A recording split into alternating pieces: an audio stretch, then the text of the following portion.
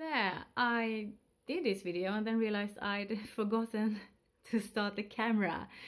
But anyway, I'll make another attempt. Good morning.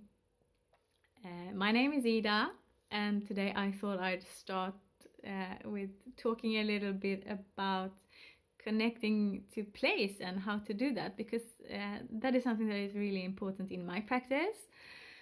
And it has been very important to me to feel connection to the place since long before actually I started identifying as a pagan and as a witch. It's been important to me since I was a child, really. So I thought that would be nice to talk about. And to me here, connecting with place pretty much is the same as connecting with nature, because I am very surrounded by nature here, and I'm also a very nature-oriented person. So what I do is I walk around a lot. I spend a lot of time outside in nature, and I think even if you don't live near nature, that is a great way to connect to the place where you are. Just walk around and see what's going on. I do that a lot. I also sit and meditate a lot outside.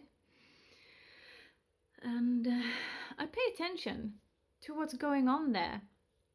I pay attention to which animals I see. I pay attention to which plants grow where.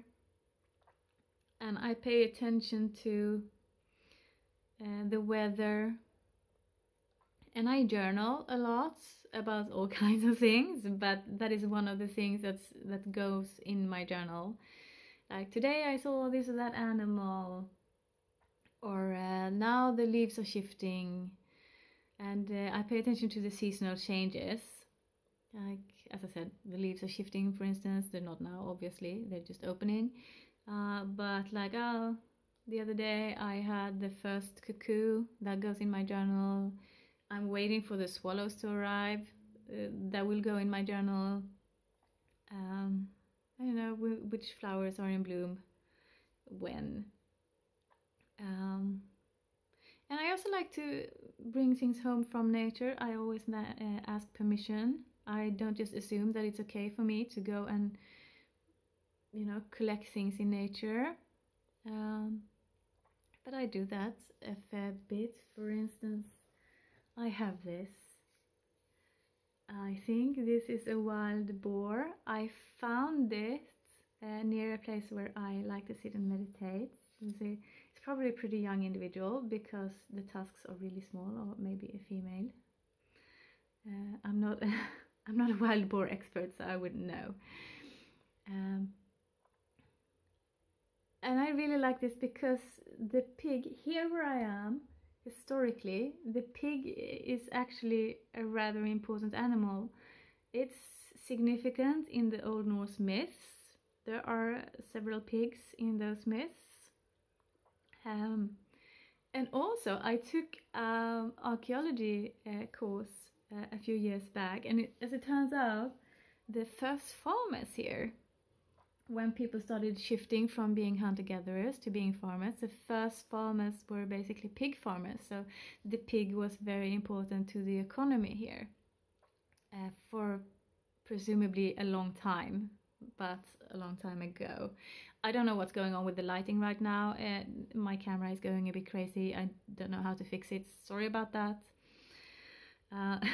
Moving on. I also like to, pick flowers, and I like to forage for food. If there is something edible, I like to take it home and eat it. I also dabble with herbalism, so if I find a medicinal plant, that comes home with me. And I leave offerings. I think that is a really nice way to connect with the place, leave offerings. And the best thing is if you can ask the spirits of land themselves what they would like. If you can't do that, then, think a little bit about what they might like. Don't leave little plastic trinkets, because plastic is not good for anyone and no one will appreciate that. But also like something like salt. Pagans and witches, we like salt. We use salt a lot. But it's not necessarily good to leave salt out on the ground because it's harmful for the microbes and the plants that grow there to get too much salt. So it might not be the best offering either. But otherwise, you know, whatever feels good. And clean up, not just after yourself, but bring an extra bag and pick up whatever garbage you find, if it's beer cans or plastics bags or whatever. Take them with you and dispose of them responsibly. It's a good way to show goodwill towards a place. Like, it's a way of showing that you care. And I also personally, I do a lot of like ecstatic work or trance work, and in that I do a lot of communication with the spirits of the place and with the spirits of the animals and plants that are around here. So if you're into that kind of work, that is also a really great way of connecting and getting to know them. I think that is it. It's a pretty short video, but that's not necessarily a bad thing. Really.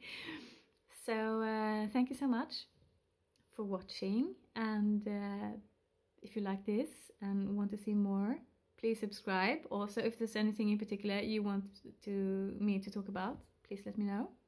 Yeah, thank you.